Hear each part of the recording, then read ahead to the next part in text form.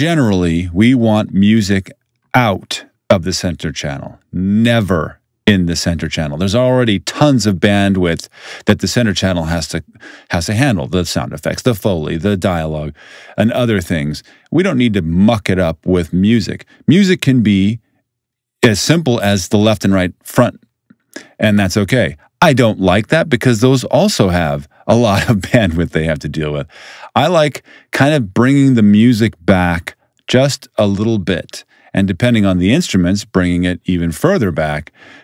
Remember, though, if you bring the music all the way back to the surrounds, in a theater at least, the surrounds are the speakers that the theater owners have spent the least amount of money on and sound the worst and can take the least amount of high fidelity. So having your music or any part of your music exclusively in the rear, not necessarily my first choice, but certainly somewhere here where you can get, forward versus rear. So let's see what this sounded like. Let's go back to 30. And we'll solo the woodwinds.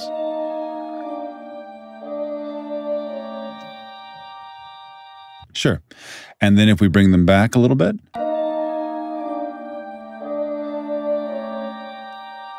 And that's nice. We can do the same thing with the horns.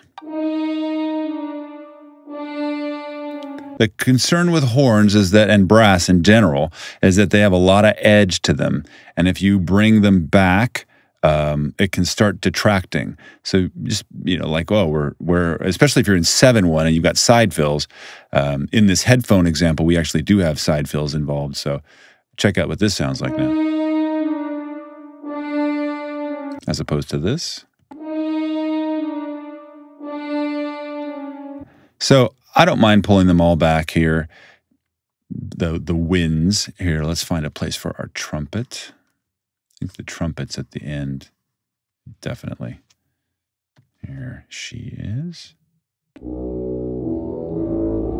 Well, that's a strange trumpet.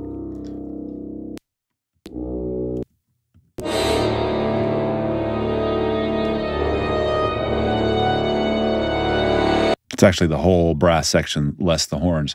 These guys definitely need to come back out of those left and right, but I'm going to keep them a little bit more forward. So check out what happens when I add the horns in now. Let's go back here.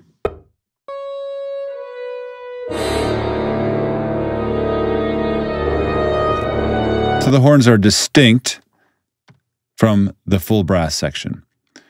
Okay, this should be brass, not trumpet. Cool. Let's go back here. Let's see where pitched percussion will be. Now, pitched percussion is timpani and things like that. In this case, I've also added some keys to it. There's celeste.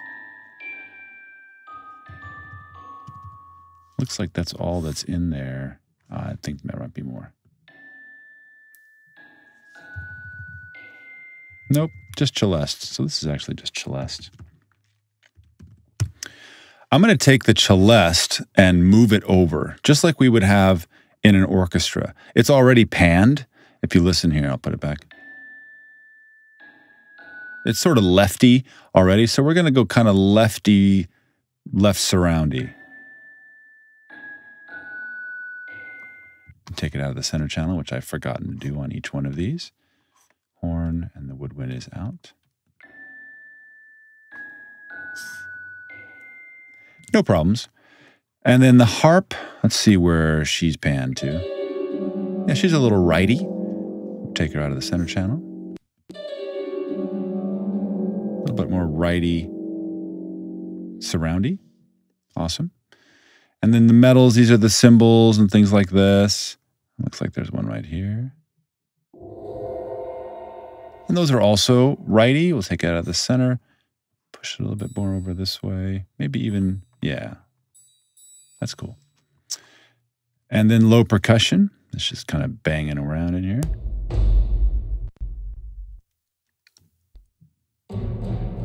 With timpani. Especially here at the end. Let's see here. Yeah, pretty cool. So I, in this case, would add a little LFE to this channel.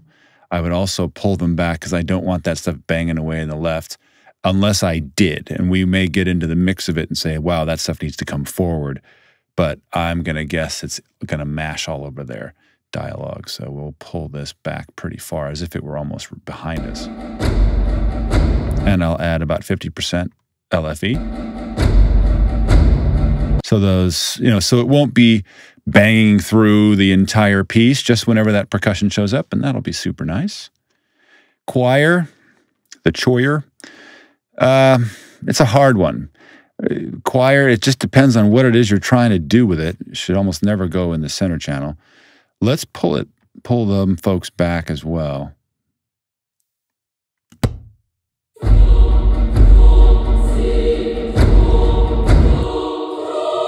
Sure. Now, solo violin. This will be tricky because it's sort of like, it's his kind of conscience.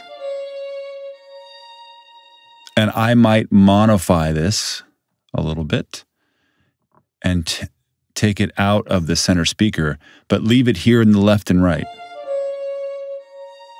See, that feels much more forward, but it's not in the center speaker. It's just phantom mono. And that might feel better, like it's got its own it's like it's on its own, lonely, which is kind of the idea. Here's our string ensembles.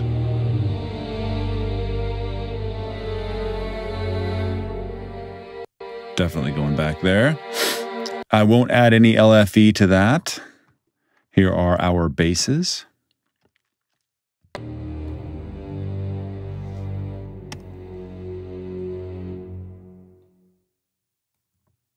Let's go to the end here.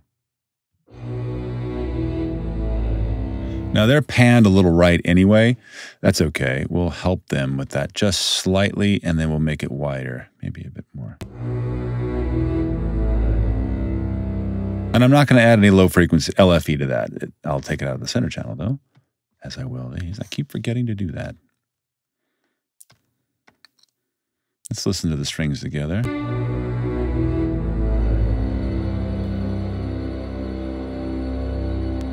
And then here at the end with the solo.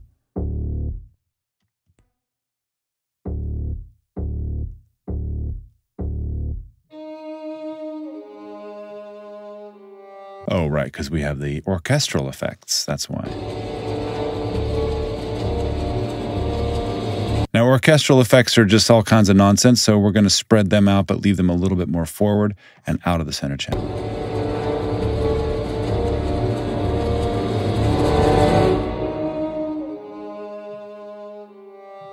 And I like that violin forward a lot. Let's see what it sounds like with his dialogue.